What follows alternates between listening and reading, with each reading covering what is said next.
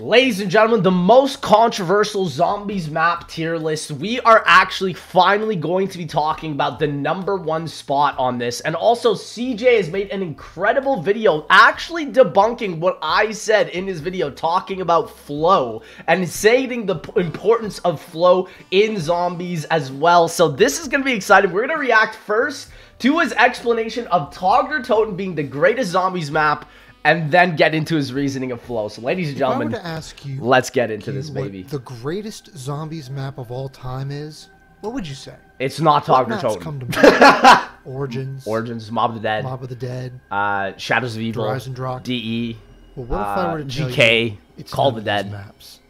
In fact, what do you mean? Not even in Black Ops 3. That's crazy. 2. That's crazy. Or 1. Or even World at War. No. That's the crazy. Greatest zombies map of all time is the final map released in Black Ops 4.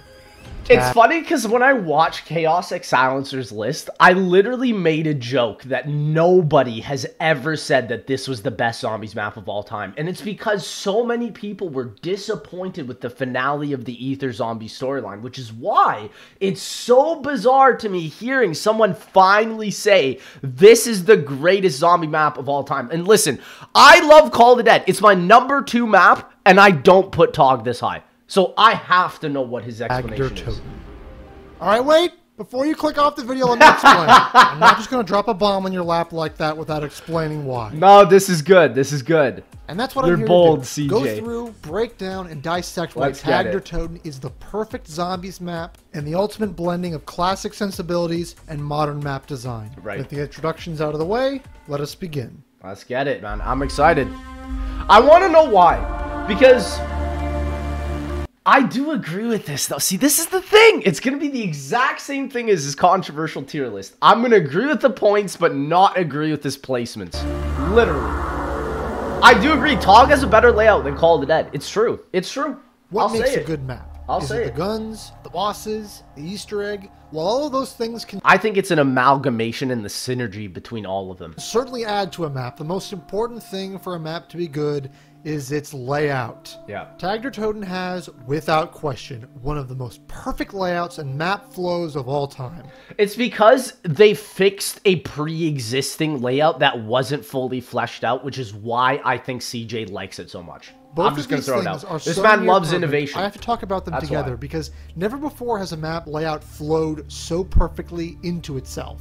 Which is wild because Alpha Omega was the previous zombies map, and that map made Nuketown worse, in my opinion. Firstly, this map is big, but it never feels its size. Because of the zip lines. But it never feels tedious to traverse. That's why zip lines are one of my favorite traversal systems in zombies. That's why I like Toten. Zip lines are phenomenal in zombies. They're incredible. And there's certainly a lot to traverse. There's the spawn, the lighthouse, the beach, the ship, the sunken path, and the biggest addition... There's 3 power switches on this map, and he likes the layout. Like, that's crazy, man. The facility. Yeah, the facility as a location was such a risky move on the developers' part. It really was. Putting an entire Verrückt-sized area... It's a whole map up here, literally. On a remake of a map. Yeah. When you first see it up on the mountains, you think, oh yeah, that's the facility you heard about in the original radios on Call of the Dead. Right. But only after traversing through the map, unlocking more areas, and doing more tasks, the moment comes when you... It's a cool way of unlocking a new area that we really haven't seen in zombies. Because most of the time you buy a door or you do something, but this is like, you got to actually open up the majority of the original map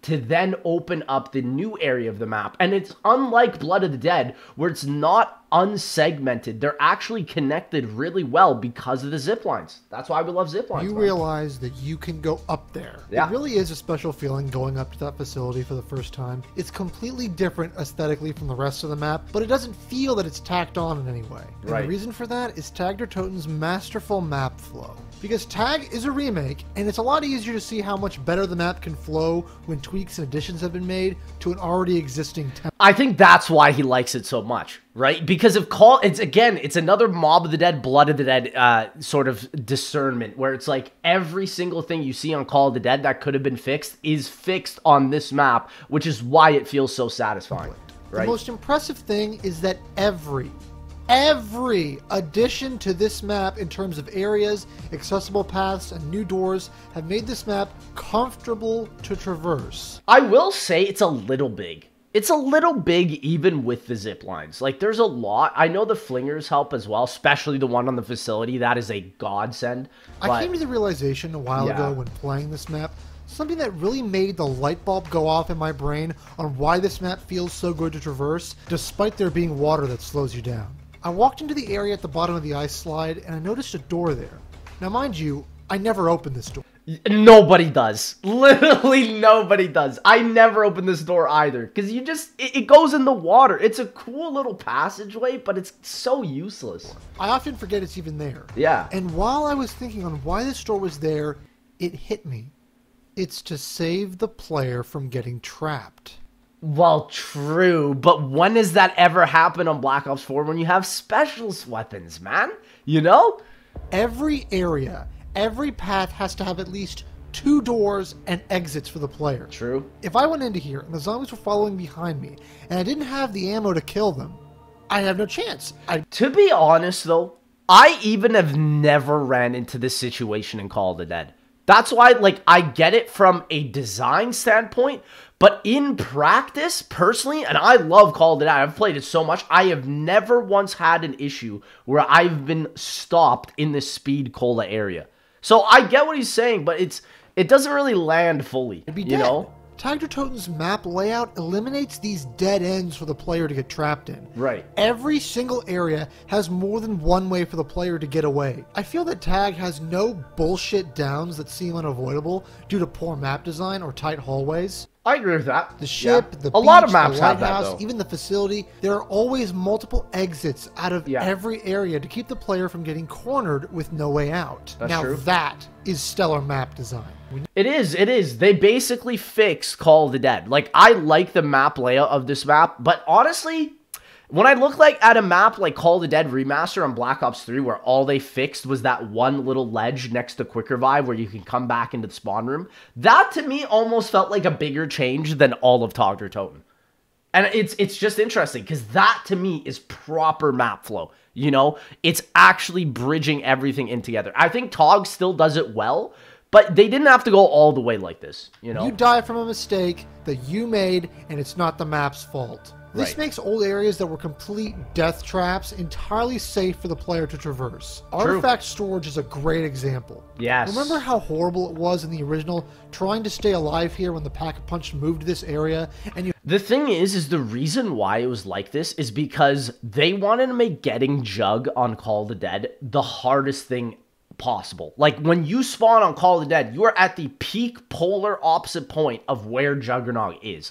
And it's just two different map design philosophies kind of contradicting. And then TOG made this like the Easter egg hub spot, you know? You had to go there mid-round. Well, now, the pack location not only is more safe with a non-watery area that it sits on, if you shoot this pipe, it drops water on this fire blocking your way, and now you have an entirely... This type of stuff is cool. I agree. We need more creative stuff like this to open up new areas in zombie maps. I agree with this fully, though. New area added just to make going into this part of the map safer for the player. Yeah. Shooting that pipe to drop the water down is actually a really good bit of map interactivity. It is. You usually it don't really see is. destructible environments in zombies maps. Yeah, no, we need more of this. Like, this is truly what I think peak zombies map design is getting the player to rethink the way they do things. Now let's talk Tag's most defining element to its map flow and why it's so good and how it just elevates this map to the top of the list. Cutscenes on this map are so bad. It's so sad seeing it all these years later, man. Fast travel? No, the travel on this map is phenomenal. This map actually has flow. It's true. It's true. This map has flow. How is it that a map this big has such perfect flow? Well, maps have had zip lines. I'm telling you. Fast travels They're before, goated. admittedly for dead ends and such. But Yeah. remember, Tag has no dead ends. That's true. It uses fast travels as a perfect means to traverse the map from any area to the next. The zipline and flinger system from Call of the Dead has been expanded tenfold. Instead of only being able to zipline from the top of the lighthouse to the back of the ship, this is probably the best change on TOG. I agree. It's just, I think these changes also would have landed a lot further had this not been the finale of the Aether storyline. Like, people are expecting like a great War Zombies map, not Call of the Dead 2, you know? Or from the top of the ship to the beach. Now you can zipline from anywhere to It's anywhere. true. It's With such the a new great zipline addition. mechanic. You can go up zipline. Yes, this was opens so up the movement nice. possibilities to an almost endless degree. Yeah. There's nowhere you can't go from anywhere else. Yes. They even added new zip lines to areas you couldn't originally go to. Which is sick. I really like that. Like, zip lines are legendary, literally. And the flinger, like, And come all on. the new areas have new zip lines and flinger destinations to Yeah. reach them. This is one of the only maps where no area goes unused or unexplored. It kind of feels like an original Black Ops 1 Zombies map in that way. And it's because it takes all of Call of the Dead and just does it better. Like, it just saddens me because I wish we got to see more remasters like TOG. TOG is one of my few remasters of the Aether storyline that I actually like in BO4 because it's genuinely well thought out. Because of the ease at which the player can traverse this map, it encourages the player to move around so much more. Almost all zombie maps have those certain locations in which you'll either run through one time or you'll never even go there in the first place. Either the map has nothing in that area to do in, Blood of the Dead is a bad example of map flow. It's so true because it's just all this stuff so far apart, and even the fast travels will maybe bring you from like here to here, but the whole arm length they will not take you. That's bad map flow, right? or it's just a pointless area that puts the player in a disadvantage. Tag Yeah. has no area like that. True. Every room, path, and area has something in it. Always an opening. Easy way Always to a get way to. out. The flinger on Kind of like how it's the way out of the Aether storyline, man. It's kind of the symbolic. facility is the perfect example of the map's brilliant flow. This Yeah. flinger, unlike the one at the ship, can fling you to 3 different areas. Oh, this is depending probably on my where you favorite steer, part of as Tog. well as there Yeah. being 2 zip lines on either side of this flinger. And then the heat pack, which gives you longer time in the water, like just genius. The teammate Love is those down effects. on the Love regular those areas, additions. and you're up at the facility. You have 5 different fast travels to get to that downed player. True. This is what helps the map not feel its size. Yeah. Tag is one of the biggest maps in Black Ops 4 It in is. terms of playable space. It is. But you can get to anywhere so quickly, it never feels too big. It's the perfect large-sized map, while still having the elements of the smaller, simpler maps from Black Ops 1. I agree. However, I think that map flow doesn't always have to be like how many ways you get to a certain place. Map flow also just means like in terms of the layout of the map, can I access every part of the map just naturally, you know? And on TOG, you can't. You need the zip lines, which are fun. But it's also just like, I think of a map like DE. Like, DE is so perfect in its map flow. The Wonder Spheres bring you exactly where you need to go every single time. They're phenomenal, right? And it doesn't have to have, like, 5 zip lines to still be good, you know? What's next here? The defining mechanics. Yeah. It sucks, because I wish Call of the Dead and TOG, like, really came up before Alpha Omega. I feel like people really dropped the ball on caring about Aether after Alpha Omega, and this map kind of suffered as a result of it. But come on, man. We got to see some good mechanics of you, Having baby. a good map layout and flow is what separates a bad map from a decent one. True. But a map's unique mechanics is what separates a decent one From a great to one. an amazing one. Yeah. Tag's main mechanics are in tune with its enemies just as much as its flow is with its layout. Tag's main gameplay loop, besides the normal killing of zombies and opening doors to get Pack-a-Punch, is the implementation of the fire zombie. I personally don't like this system. I don't know what it is. Like, to me, it's just too gimmicky. It's throw a snowball at a zombie head that's on fire, do it 3 times, get 3 parts, build a dynamite, blow up a door, do that 4 or 5 times to open up all the doors on the map. To me, just a little gimmicky and kind of overcomplicated. Like, it kind of goes against your point of what you just said about the Pack-a-Punch area in the bottom area where you do the TOG Easter egg, where you shoot the water pipe and all the fire goes out.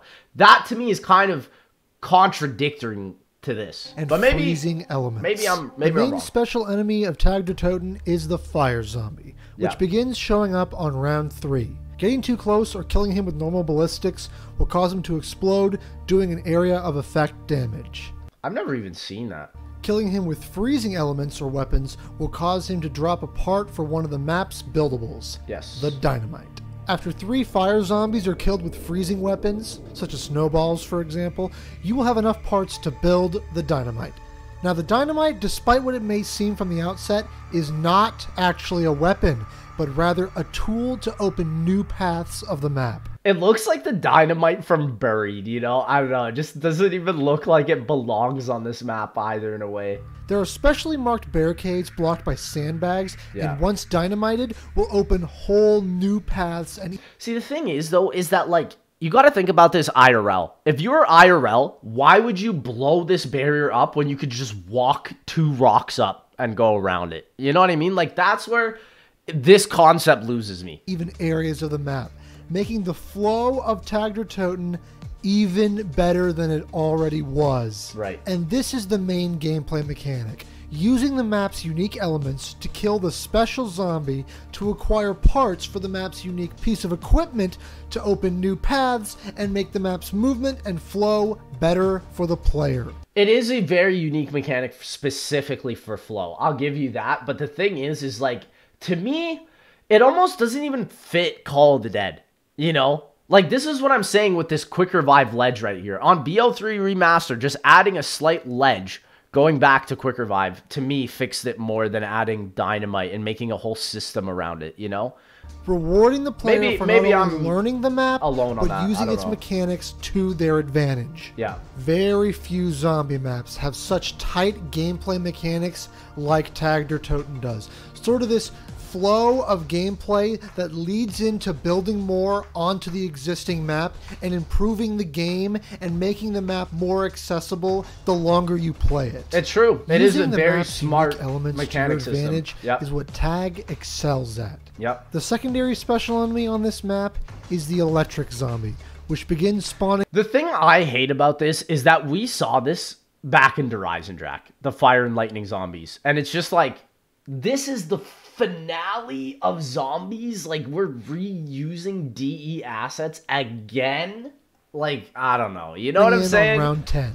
These zombies, when killed up close, create a static shock effect, which will blur the player's vision. This, in turn, will encourage you to put some distance from them, like the fire zombies during gameplay. Once you start doing this long enough, you will start using the freezing water as a means of slowing down the electric zombies to keep the distance from you. And here is where the map's unique mechanic works in service for the player when used properly. If you kill an electric zombie in the water, all other zombies in that pool of water will be electrocuted and stunned in place. That's pretty cool. I never even knew that. Few never people even knew that. Know about this mechanic. I didn't even know that. Nope. But it's another great bit of map interactivity with the special enemy type.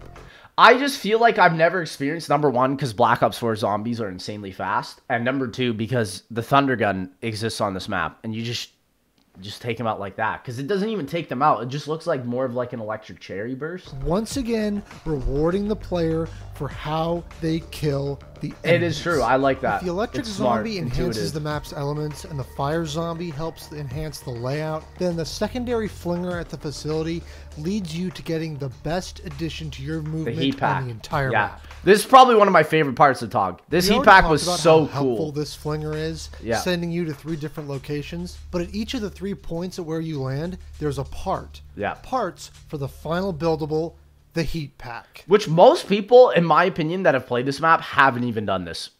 Most people don't even realize that you can even get up to the facility on this map from a lot of casual gameplays that I've seen, which is crazy. The heat pack is the final improvement to your movement and the ultimate conclusion to the additions to the map's flow. When equipped, the heat pack gives you full, unrestricted movement in the freezing water. Which is sick because, I mean, going back to Call of the Dead, you know you can't even sprint, barely even walk in it. Allowing you to run at normal speed as well as slide freely. It's pretty cool. But the zombies are still affected by the slowing effects of the water. This makes Tag der Toten the only map to solve the high round super sprinter problem.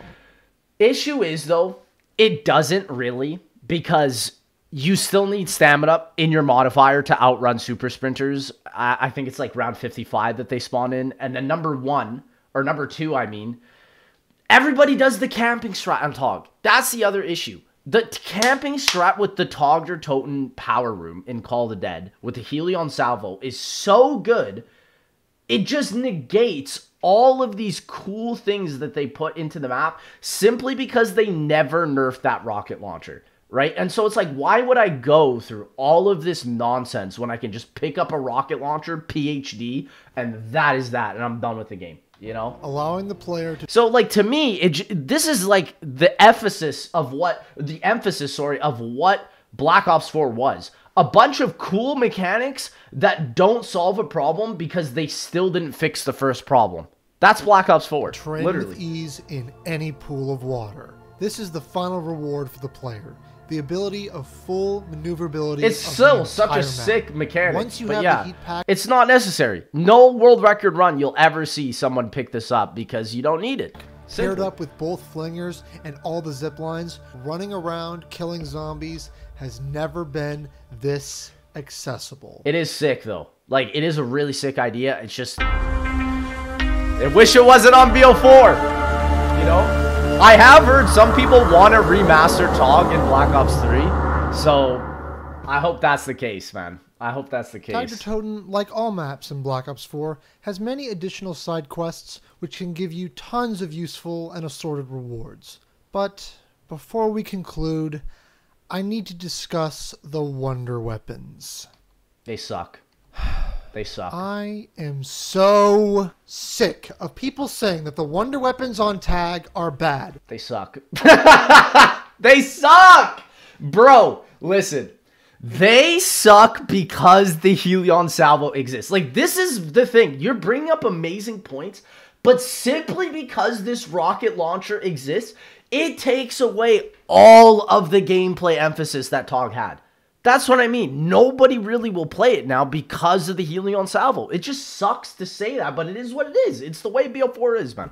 This absolute lie has persisted that they are somehow weak and can't kill zombies on high rounds is absolute bullshit.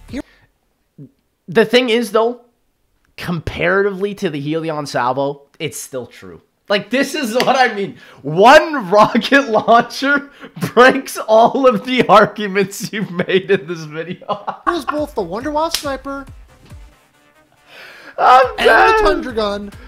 But you see what I mean? Helion Salvo, dead. No, just dead. Camp at the one window at the power, all gone. Whip out your specialist weapon, death machine, who cares? You know what I mean? Like, it literally adds nothing. And I think why people hate these wonder weapons, including myself, is these are the final Ether wonder weapons, and they are just so nothing, right? Tundra Gun is theoretically worse than the Thunder Gun. Maybe not with damage, but because you need PhD to not die while using this, you know? So why would I run this when I could just run the Helion Salvo? Literally. On health cap, killing full hordes. The disregarding of the... It doesn't matter. It doesn't matter because, look, they freeze, which means they take more time to kill, which means the Helion Salvo's better. One rocket launcher. Tundra Gun especially pisses me off. This thing is essentially the Helion Salvo with infinite damage. And just because it hurts you with splash damage doesn't matter. I mean, it does, though, because it's like, then the Helion Salvo is just better. It's just better. You should be running PhD anyways if you're playing tag. True. Because of the Matryoshka dolls. They don't damage you if you have PhD. No, I do like the Matryoshka dolls on this map. I will say the Samantha boxes on this map suck. And it's like the main Easter egg thing, but... And fire zombies do little to no damage to the player if you have PhD. As well as using the grenade launcher on the death machine and the Helion Salvo, there's no reason not to use PhD on this map. Yeah. And besides, you had... No, it's true, it's true. And you have it in Call of the Dead. That's a very good point. PhD on the original Call of the Dead for the Scavenger. Very good point. And that gun sucked. It couldn't even kill past the 30s.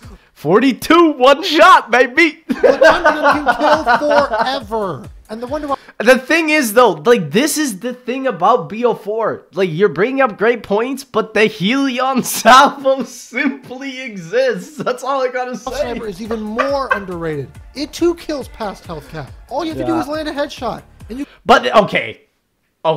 This is where I'll have a problem with this. landing a headshot on a super sprinter is almost impossible when you have like just so many of them running after you, which is why, what's easier, landing a headshot on a super sprinter or just shooting the ground with the Helion salvo? You kill the same amount of zombies as the original Wonder Weapon. I rest my case! Put on Deadshot. I rest my case! You're having trouble with headshots, and it stuns any zombies you don't kill in the Horde. Plus, with 16 shots in a packed clip... I will say, though, this gun is kind of like the baby gun, where it has a lot of ammo, but the thing is, you're most likely going to be shooting more than one shot to take out a Horde. It's not always guaranteed. And so much more in reserve. The Wunderwaffe Sniper has even more killing potential than the original had. So, I mean, technically, yes, but not practically. So anytime someone shits on the Tag Wonder Weapons and they say that they're bad or don't kill, they're fucking lying. They haven't even played them out and they have no idea what the fuck they're talking about. Sorry. Again. Helion salvo. That's all I'm going to say. The disregarding of these Wonder Weapons really gets under my skin. They're amazing. The thing is, though, is that it's not even TOG's fault. Like, I'll say that. It's not TOG's fault, ultimately, and this is why I wish we could see these maps back in Black Ops 3. It's because it's like most people didn't even really get to experience this map because Black Ops 4's system was so inherently broken that any new type of content, we just didn't even care about the Wonder Weapons because it's just the Helion salvo simply exists, man. Amazing guns, you know? And it's sadly, many people just haven't used them. Yeah. Well, there's no use. There's no point. There's no point. The Helion is better than all the TOG Wonder Weapons. Whether you like it or not, it is. You know? Interesting gameplay parallel with Call of the Dead going on here. The original introduced Deadshot, had a Wonder Weapon sniper that required PhD, and a boss that was easier to deal with when using Deadshot along with sniper weapons. True. And here on Tag, now we have a Wonder Weapon in the Tundra Gun that requires PhD, and a Sniper Wonder Weapon that is helped by Deadshot. It's as if they took the elements from the original map and divided them to the new Wonder Weapons. Just one. The thing is, though, is that, like, we shouldn't be doing this on the finale of Aether. You know, the finale of Aether should be every single best part of Zombies culminated into one map. And it's like, I love TOG, I love Call of the Dead, but that's not what it is. It's not a true finale, in my opinion, for that gameplay perspective. Sure, in a story sense, you might think so. One last note about the Tundra Gun. I don't know. In some ways, it's actually better than the Thunder Gun. Not only does it kill forever, it also has splash damage and the freezing effect. Again, freezing effect is not a plus because it slows down zombie time, right? So, again, I hate doing this to you, but it's like, it's just the way it is. It's just the truth. When you're trapped and you have to shoot the Thunder Gun to kill the zombies in front of you, and you get killed by the ones that are still hitting you from the back, the Tundra Gun splash damage will kill that one zombie as well. And again, I could make the argument of like super sprinters doesn't even matter. They're all so fast, like, you know what I mean? Winter's Wail is better than that, you know? To freeze zombies when it kills, it works with all the challenges involving ice or shattering frozen zombies. True. As well as getting dynamite parts from... But also, you can just do that by, like, throwing a snowball at him, you know? And that's a lot easier to get than the Tundra Gun. Fire zombies. What do you know? A Wonder Weapon that has infinite damage and map interactivity. It's cool. No, I'll give you that. It works within the map, but the BO4 system ruins it. I just wanted to set the record straight with these weapons because they add a lot more to the map's mechanics, as well as the fact that... I agree, but it's, again, not to BO4 system. Every player can get any of the Wonder Weapons, no matter if somebody else has already got it or not. That's true. Adding even more to the interactability of the map, there are a plethora of challenge podiums. I hate to say this. I hate to say this, but I think also every player can get the Helion salvo, and not like... I'm sorry, bro. Which can yield a score of many different rewards. Additional challenges and maps is something that we've seen before, most often in a central area or in the spawn room. Tag has many challenge podiums. I love TOG challenges. Like I said, there's so many great pluses about TOG. It's just BO4 system that ruins this map again, and all the other BO4 maps. Scattered all around the map. But it's the rewards that really differentiate these challenges from the others. Yes, the reward. No, I will say the rewards on these challenge podiums are so phenomenal and so well thought out. I will 100% agree with that. Some sort of permanent reward that acts as a passive upgrade for the player. No, these were sick. This can range from reduced trap cost, increased snowball carrying capacity, an ice pick to break you out of being frozen faster, and even a free self-revive. Yeah, no, these are sick rewards and really well thought out. And Treyarch needs to go back to this. Like, Cold War kind of moved away from these type of rewards. Bring this back. This idea of having a sort of permanent upgrade system for the player really adds a nice sense of progression. For the longer the match goes on, the more powerful you become. Yep. And in some ways, this mirrors how the map opens up more and becomes more accessible the longer the match goes on as well. True. This idea of adding to your arsenal of movement and gameplay is a concept that few maps besides Tag der Toten have. And no, it is very true. Like, it is extremely cohesive. It's just what makes that cohesion jarring is, like I said, the BO4 mechanics. It's just like it doesn't fit with what they've made. You know, it's so weird because it's like all this stuff that you're saying almost feels like they made it for BO3 and not the BO4 system. For example, the snowballs are the premier special grenade for this map, but there's also an upgrade for them as well that makes them the PP a one-hit kill on any round. In addition, there are returning Matryoshka dolls, which I've also seen an upgrade to their damage. And the final special grenade, one that has a fantastic visual and thematic purpose. It unfortunately just sucks. It takes too long to use, and it's cool. It's for the Easter egg, but not my cup of tea for sure. In Samantha's music box, which spawns in Samantha Maxis herself and can destroy. It's sick. I mean, look at that. In one powerful strike. Yeah, it's sick. She is used consistently throughout the map's Easter egg, an egg which takes you on a wonderful journey down memory lane of zombies history. Yep. The very concept of the Easter egg is purging corruption, finding the Apothicon blood, returning and the Easter egg Garthen device. It's simple. Yeah, I like it. Challenging. It adds challenges from like GK. It's simple. It's not a bad Easter egg. A lot of good lore. To cleanse the evil. The final step is one of the most unique and memorable Easter egg endings in all of COD Zombies. I agree. Never before have we... The way the map turns into fire, like literally, this is something I was even thinking of if I ever wanted to remaster Call of the Dead for like Fortnite or whatever, where it's like maybe I'd make the map fire and then take a fire map like Transit and make it all ice, you know? Cool things like that. Seen an entire map change like this. The cool, icy 115 covered snow becomes a dark, lava-filled hellscape. The final holdout... They definitely did way better on this map than Alpha Omega. I will always say that. If you like this map less than Alpha Omega, I don't know what to tell you. Has such a perfect metaphorical completion to it. Holding out in one final stand... And this final stand is hard. It's not easy.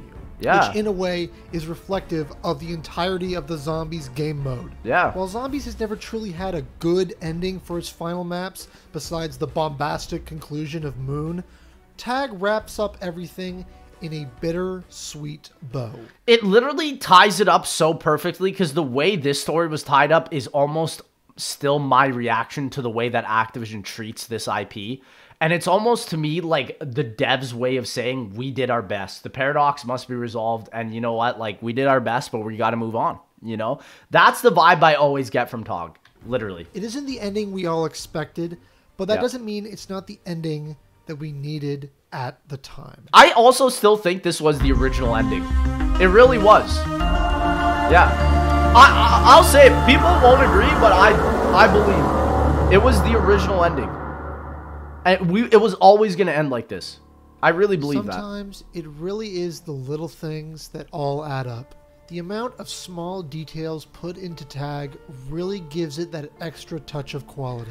I just wish this map's trailer promotion was a lot better, because all we got was the intro cinematic, and it just felt so lackluster to hype up the finale of Aether, man.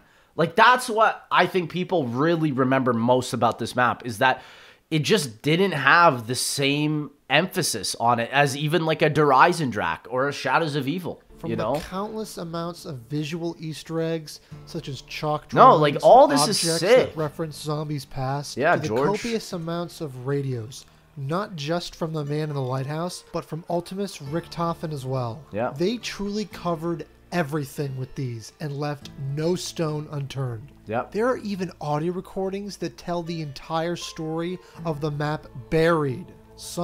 No, it's true. They really went all out on the radios and the lore, and even back in Alpha Omega, which is kind of sad because I probably won't hear most of that ever. Would argue that explaining everything does sort of ruin the mystery of it all. But after Blood of the Dead, that's what an ending is. This is the end of the Aether story. I am grateful that they gave us all the answers and tied up all the loose ends. Yeah. It's just also sad now that this map brought the Dark Aether, and to me, the Dark Aether up until this point, until Gulf War comes out, has been just so lackluster. It's just been so... Like, honestly, when I look back, I think, man, even, like, TOG is better than most of Cold War. I kind of agree with that. Like, dude, I really want to just go Dark through Aether's not that great so far. That I just like about the map. You know, just admire the little things. I like that. I like the idea of having a power switch. No, the power switches were cool. Once you flip it, the lighthouse shines on you, giving an indication that someone's there watching over you. Yeah, it's cool. I like how there's two options out of spawn, one to the new pathway and one to the old.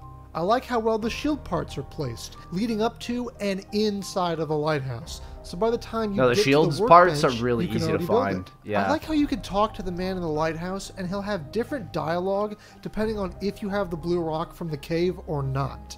I like the placement of the third perk, giving the back of the ship one of the least traveled to areas of Call of the Dead.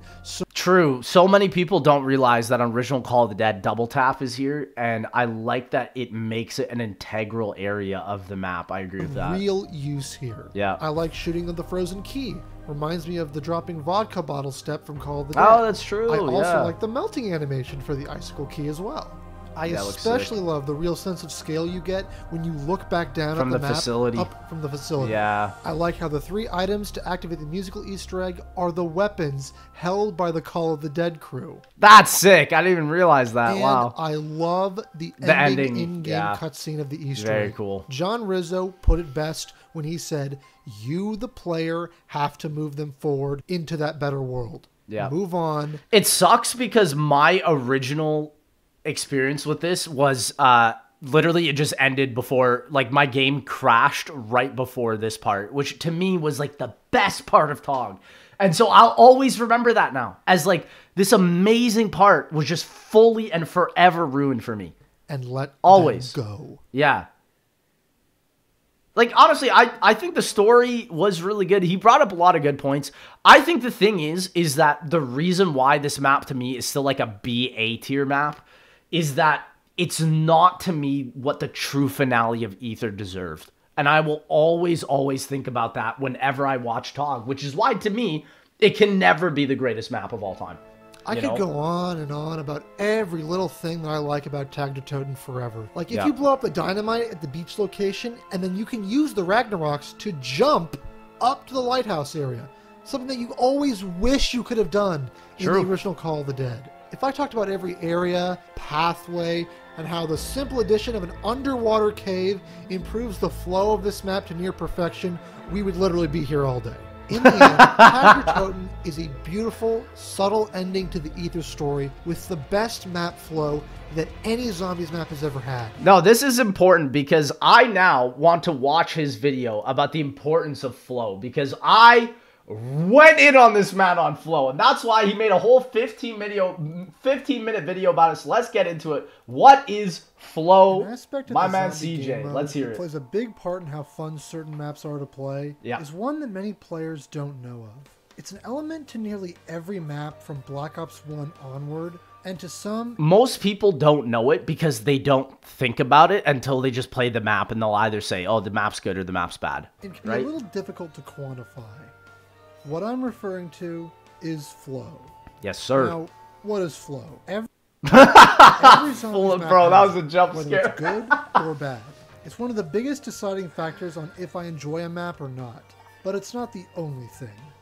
Flow in and of itself is in actuality a two-pronged system, which consists of map flow and game flow. Yeah, that's true. Flow is how the literally, I was just describing that on his TOG video. Either by running through areas, using fast travels, or overlapping paths. Game flow is how the zombies traverse the map and how they... I would even say there's a third one, and that's map design flow. Because while, yes, there's map flow with movement, fast travel, and additional pathways, even just the design in the elevation of the areas and the way it's portrayed and how close the proximity of all that is to the system is important. I would say that's different from additional pathways and movement and fast travels. It's literally how the map is placed for the player to walk around it, right? Intersect and engage the player. Yeah. And also how the player or players react to them. Yeah. Now, this may seem a bit wordy, but the best way to explain such a seemingly nebulous concept like this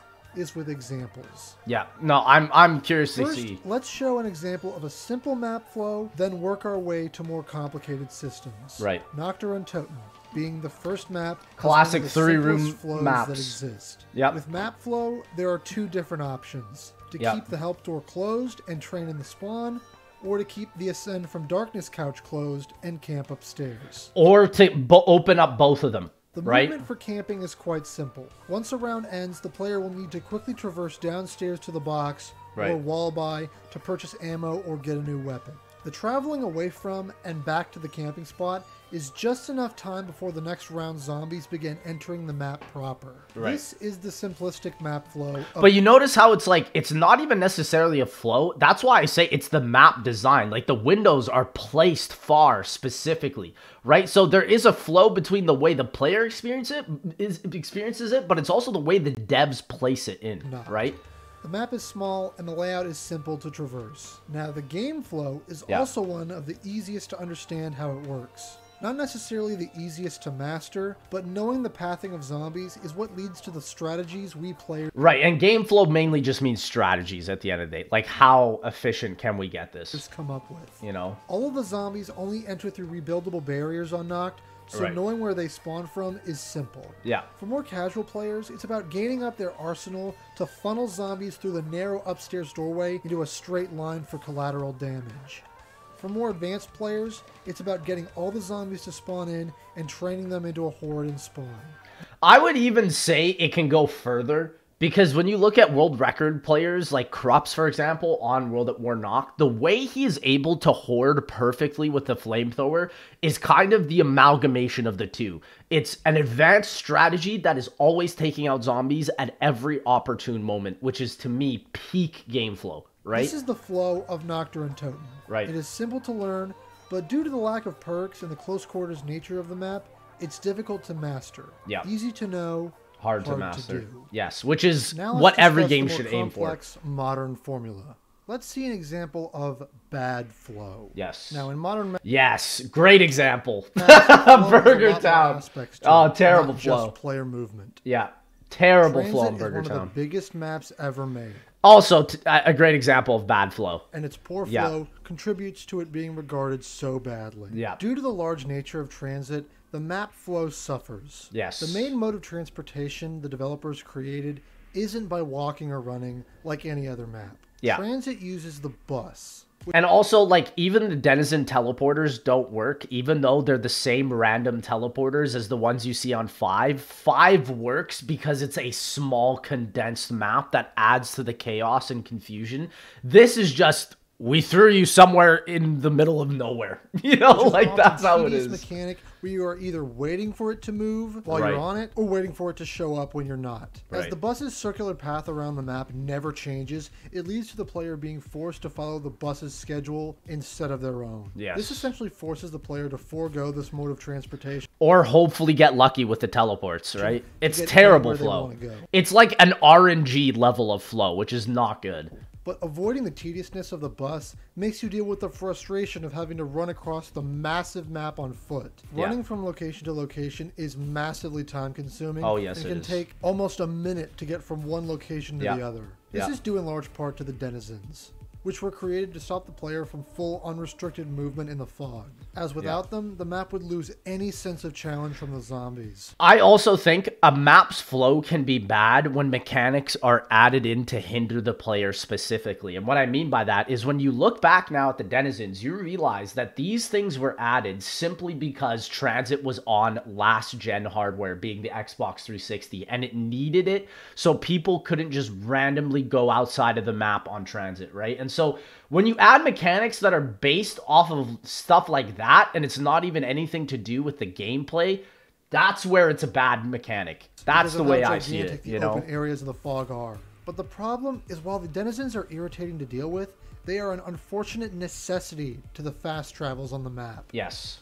That's what makes it worse. Hurt Transit's map flow, but the teleporting system kills it. Yeah. These teleporters are completely random. Yeah, I wouldn't say it kills it, but it makes it way harder because it adds an element of luck to the map flow, which is not good. And there are 7 of them scattered all over the map. And with how long it takes to set up one using the Denizens, the big problem arises. One of Zombies' biggest strengths is the fun you can have with friends. Yes. But if a player goes down on the map at a different location, Buddy's cooked. You see that on Transit, you're like, goodbye. It's impossible to get to that player. And that's bad map flow. Is too large that's true. Run. The bus is either too slow or never around. Yeah. And the teleporters never send you to where you want.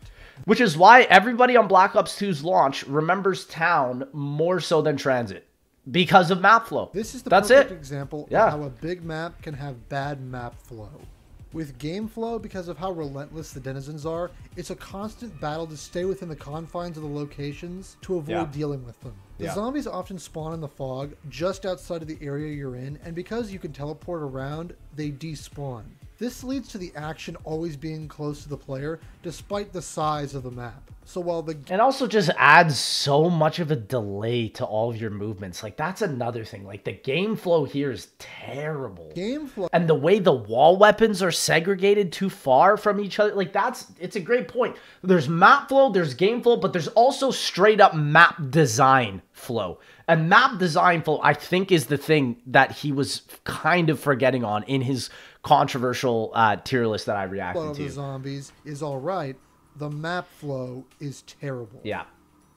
But just because Transit failed to have good flow doesn't mean that other big maps can't succeed at that.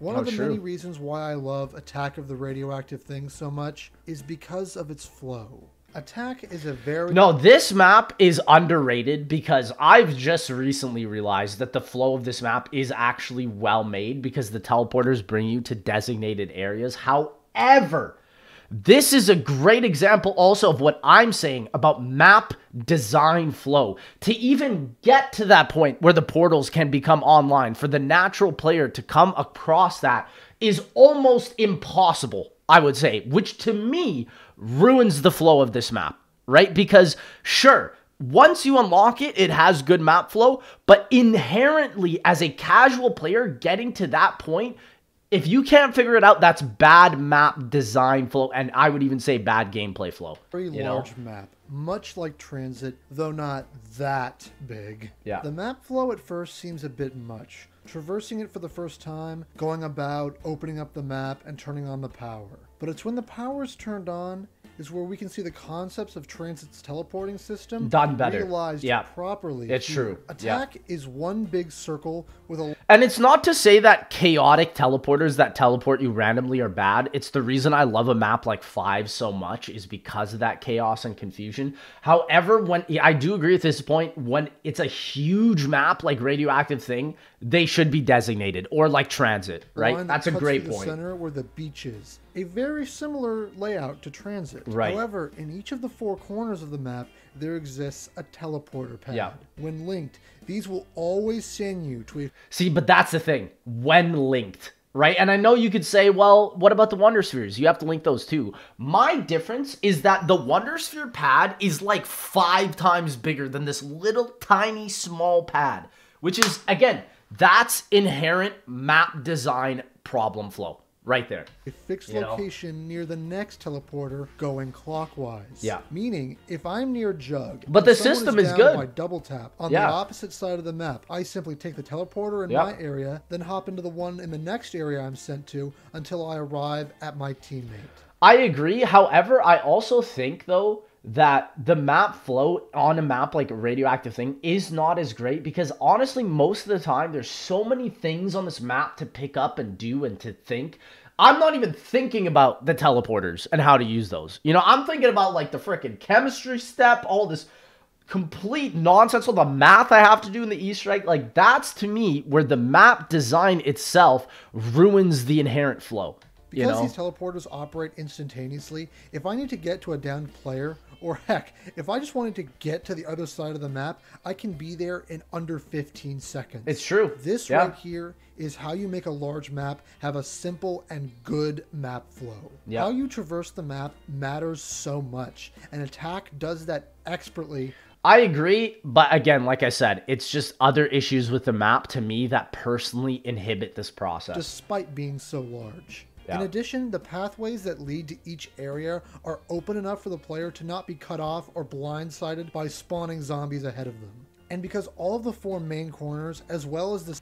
every time I look at this map, I always think of what Codename Pizza told me about how this map looks like a PS2 game. Because every time I look at it, I'm like, wow, this is a straight-on PS2 game. Center beach like, area oh my are goodness. So open, the game flow in training or even camping against the zombies works so well. Yeah, again, that's another thing with what I said.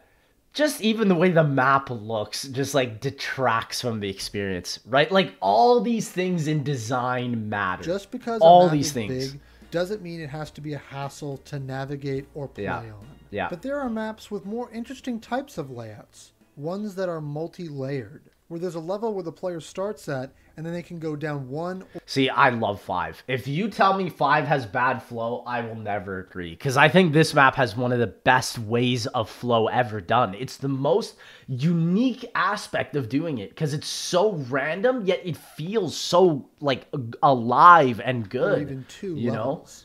Let's take a look at 2 examples of how the flow of a multi-layered map can be either ruined or saved by the implementation of a fast travel. Yes. There are many maps that don't adhere to the traditional structure of a sprawling arena-type layout. See, it's interesting, because Origins technically has no fast travel, and the tank doesn't really count because it's not fast, yet this map still has incredible flow. And I think the way that this map has good flow is because of the crazy place. Like, the way you're able to almost, like, go into one dimension and then come out the other side of the map, that is so unique, you know? Some maps go for a more vertical system where there's a main level and a second or even third floor below. Die Rise's sense of flow is very hard to fix, especially for the remastered, because one of the biggest questions we were talking about is how do we get the player to go back up?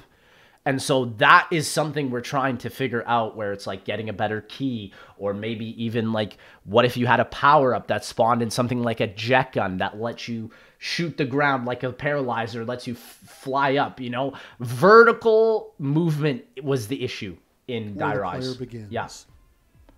9 from Black Ops 4 is an example of this type of map. Yeah. As while the layout itself might be easy to learn, that doesn't always translate to having a good map flow. See, this is where I disagree. Because when you look at 9, the map design flow inherently is genius. Like, think about it. It's one big circle at the top where you get to all the perk statues, and then there's an Undercroft circle within the middle of underneath Pack Punch, you have underneath the spawn room, you have Pack Punch. To me, that is perfect map design flow. That is well thought out, especially with the incredible importance on the Danu, Ra, Zeus, Odin perk system on 9. To me, that's where I see the design click, where it has the perk system. To me, and I've always said this, 9's perk machines are the only time I've ever felt it's fit the Black Ops 4 game. You know, it didn't fit on Voyage because it was on the Titanic. It didn't fit really on Dead of the Night either because it's just some random mansion, right? So the map has that's what I mean. Open, large training area where the player will spend the majority of the match. Yes. This is the spawn. Yes. It provides the biggest area for training. However, due to the nature of it, it's not easy to navigate. What do you mean? It's a huge area. What?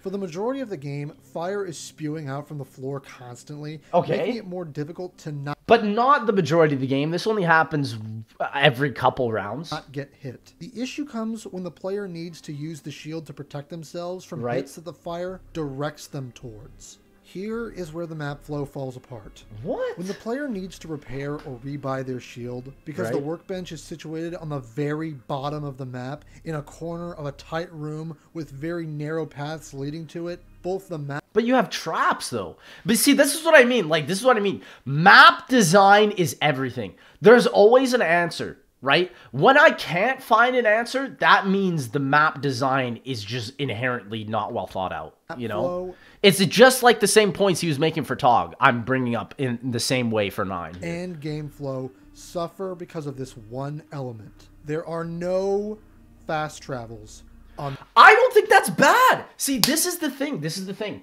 9's layout is so inherently well designed. Like I said, it's practically just 2 circles, one on top of the other. That why do you need a fast travel when the map is all just in this one literal shape, right? Like that to me is why I think so many people loved 9. Is because honestly, I see something like a fast travel in a way as almost like an excuse to fix your map design's flow. Right? Like Tog, for example. Like, what is Tog without the zip lines? Right? What is 5 without the teleporters? It's the same thing, right? So to me, when I see a map not have fast travel, that almost goes to show that the design of it is inherently just so well thought out. Which is why, for example, I love a map like Shadows because it does both fast travel well and also map design with everything tying into the main central area of the map being the junction, right? Map. Not when the underground is open, not when all the perks are bought, and not when Pack-a-Punch is activated. Having a map with multiple floors with no quick way to get down to the other... I never find this a problem on 9, ever, because it's just so fast to get through to everything. And it's just such an enjoyable experience to actually go through the map every single time. Like, that to me is a strong map. If you make a map that's entertaining enough for you to constantly be going through the map and not always focusing on fast travel, to me, that means you nailed it. You nailed the map design. Levels can be an absolute nightmare when having to traverse the map. The tediousness of having to run all the way back and... I don't think this is... Bro, look at what you're looking at, though. You're in, like, this Egyptian room. Like, there's so much to take and, like, absorb. That's what I mean. Like, I don't understand how people can get upset at this, you know? To get your shield is bad enough. But because of this, the game flow is also ruined, as the zombies will spawn... I don't find myself also going back to the shield a lot, and if that is a big issue, just get shields up, man. Just spawn it in, you know? That doesn't always have to detract from the game flow. Ahead of you, where you're going up and down the stairs. So even though the map has a basic looking layout, its lack of fast travels, shield look... I think 9 would suck with fast travels. I'll say it. I'll dang right say it. 9 would suck with fast travels because you wouldn't get to experience what's actually in the map. See, that's what I mean. Like, this is where I'm just going to harken over and over. Map design is everything, man. And the spawn system absolutely ruins it. This is an example of a map with a vertical layout having bad flow. But there's an excellent inverse of this. I fully disagree. I think 9's flow is just inherently amazing. Literally. I don't normally do this, but it's time to say something positive about a Cold War map. Sheesh. Machine has another vertical style layout, as with the main level the player spawns in, and then the bunker which takes up the lower half of the map. However, unlike 9, once the Pack-a-Punch is acquired... Like, I do get what he's saying, where it's like, if there were teleporters, like, in D Machine on 9, it would be better. But the thing is like, I'm gonna be for real. I'm gonna just say it. I think the reason why they connect that in is, number 1, because the Dark Ether, but because number 2, the bottom area in D Machine is not all that interesting as 9 is, you know? And so you can make that argument of, like, yeah, sure, fast travel would play the map better, maybe. But if the map was just inherently designed better, you wouldn't necessarily need it, you know? So there's pros and cons to each thing, because I see the way he's seeing it as a game player, but I'm also really trying to see it as to how the devs also create these maps. And the Dark Aether is entered, not just one, but multiple fast travels become available. The most notable one being at the bottom level of Noct, as like 9, the Noct building is where the player will spend the majority of their game on high rounds. Yeah. I'd kind of say, though, that, like, any map that kind of forces you to camp is kind of bad flow. But, like, D Machine kind of did it great because of the way that it was so iconic. Being on the top of Noct with the ray gun, like, it wasn't that bad. Everybody knows this camping spot, too. And when the player's armor is low or they need to pack a gun, they can just drop down and quickly take the fast travel right to the pack room. Right. Where the armor station resides, as needing to repair armor is similar. Oh gosh, see, this is the thing. That's a whole other map design flow conversation about having Arsenal on every single map, which apparently is leaked for Golf War, which to me is bad map design. That's bad map design because it takes away the uniqueness of every map. To the shield. The player can also easily take the teleporter back up to the top layer as well. This is how you make a multi-layered map work. I agree and then disagree, though, Fast travel in the dead center for the player to use to get back and forth. With this, the map flow works fantastic, and because the zombies will... But this is the thing, right? Would you rather wait 5 seconds to do a fast travel animation or actually experience a map that's just well thought out and really beautiful and get to look at it all the time? I think you could even take a map like Ancient Evil and make the argument that Ancient Evil does both, and it does both really well. Right? Despawn to the area you move to and not spawn ahead of you, the game flow isn't interrupted either. Yeah. While multi-layered maps are far fewer than other types, a popular layout is the Shi No Numa style. Oh no, he's going to compare it. Oh no. I don't like Shi No Numa's flow, personally. I don't think most people do, because most people don't really play this map. And it's just because it's just 4 wings attached to a building, a main building. And it's like... Yeah, it's not as iconic as Varrock's layout, where it's literally a square, pretty much, or Nox, where it's just 3 rooms, pretty much, right? Yeah. So that being a center hub building or area with multiple forking paths to dead ends. Yeah. And while Shi No Numa was very unique for its time, many maps have come since that have used the concept of its layout. And I wish to discuss 2 of them, and explain the reality of why the placement of fast travels in maps like this matters. Shadows of Evil is a very popular map. See, and then Shadows and Ancient Evil say the same thing I'm saying, is it's a beautiful map, number 1. So it's like there's a lot of times I don't even use the fast travels, because it's like I just want to look at the beauty of the map, right? And same thing with Ancient Evil. I'm regarded as one of the best. I would even say Ancient Evil does it better, because to get to the underworld, you have to teleport. And that, to me, when you have to teleport and it's a completely different area, that fits the aesthetic and the theming of what teleporting actually is, rather than just getting to a certain section of the map faster. But why don't I put it on the same pedestal everyone else seems to? Shadow's layout never worked for me. See, this is crazy for me to hear. Because, like, Shadows, while yes, it's similar to Shi No Numa, it is, number 1, more beautiful, and number 2, instantly has way better flow because of the tram, the portals, the way it's all tied down into the Pack-a-Punch area, and you want to see every part of this map. That's why I don't get... I still don't understand this point. Why is that? Now, Shadows may seem to have the same Shi No Numa type structure to it, but not entirely. You see, you don't actually spawn in the center, really. The spawn itself is more out of the way of the area. But I think that's sick, though. Like, the Shadows spawn room is notoriously one of the hardest spawn rooms ever, because it's literally just a tiny alley. I think that adds to the character of the map, rather than, like, D Machine, where it's just this big open field. It does have a decent loop that quickly lets you drop down right into the hub area, but the issue here, and with the rest of the map, is the pathways themselves. They are so incredibly tight. What? Every single... But I literally think what you're saying right now goes completely against what you're saying back with Togder Totem, about how, yes, they're tight. Even on Tog, there's a lot of tight areas, but there's always an option. of where to go. Like right here, he's in Footlight. You could go to the teleporter. You could go up to where the perk is. You could go all the way to the actual Footlight area. Like there's options, right? He could even go towards the sword statue, right? There's always something. The different districts are so narrow. They give barely any room to move when the zombies are spawning ahead of you. I do agree at this point because I think this deterred casuals away from the map. But then this is something I'll even say to the benefit of Shadows. I think this layout was so good that it just took people a couple months or even years to learn this map well enough that when they came back, they actually appreciated the map design flow for the way it inherently was. So that's why I gotta disagree with this point. This is a problem and will happen because of the overlapping nature of the map. Because each of the 3 districts have higher levels with the perks reside. If the player goes up to these levels... Also, especially now with the beast mode grapple glitch, to me, there's no problem with any of what he's saying. ...levels and drops down or goes back the other way, zombies are always going to spawn ahead of them. And once again, because of the tight... I mean, I don't know how you can complain about zombies spawning ahead of you on BO3 when zombies always do that on BO4.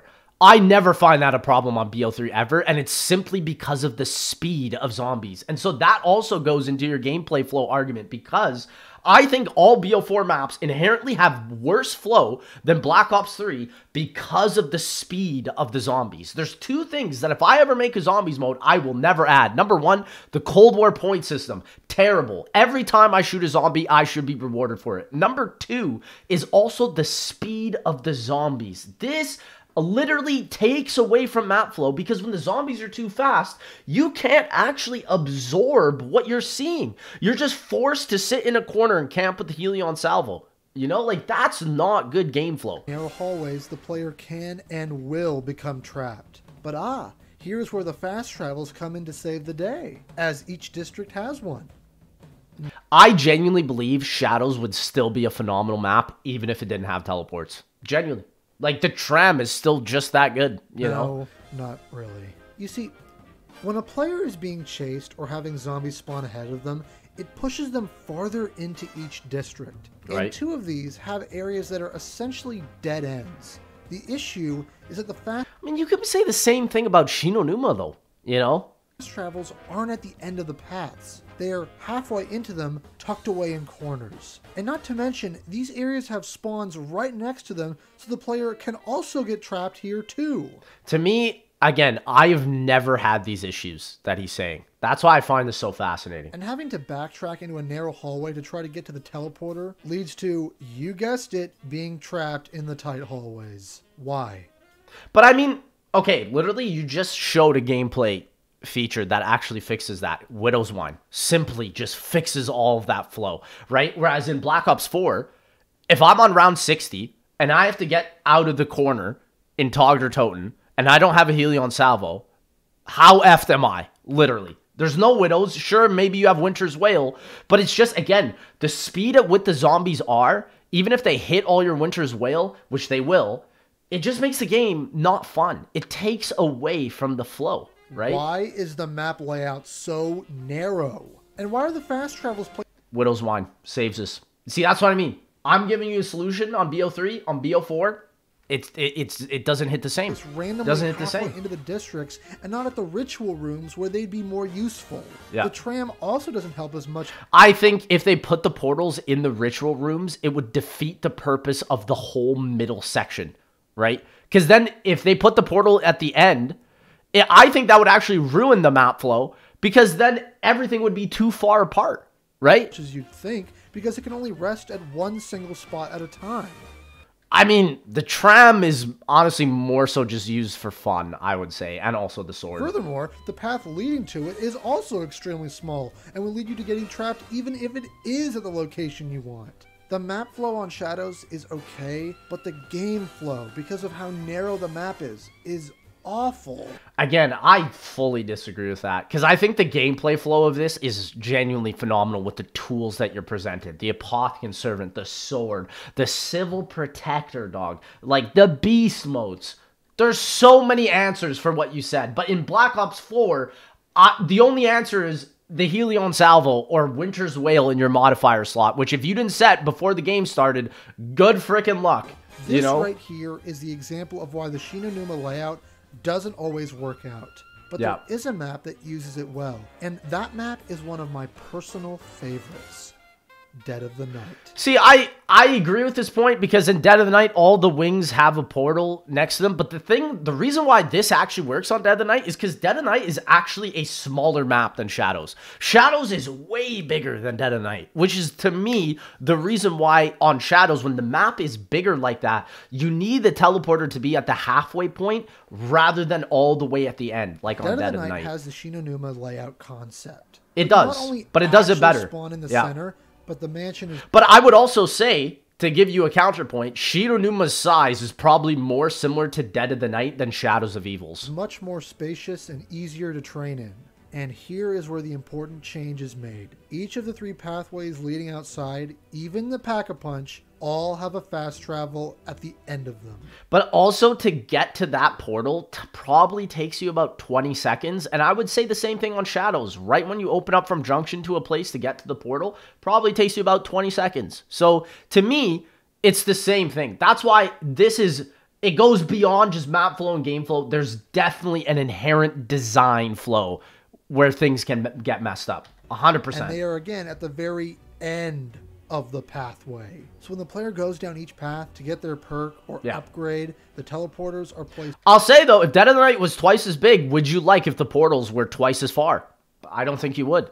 Yep. That's all I gotta say. Send the player back to the center of the mansion. Yeah. This is how you do this layout justice. You can't have narrow, complex paths with poor means of navigation.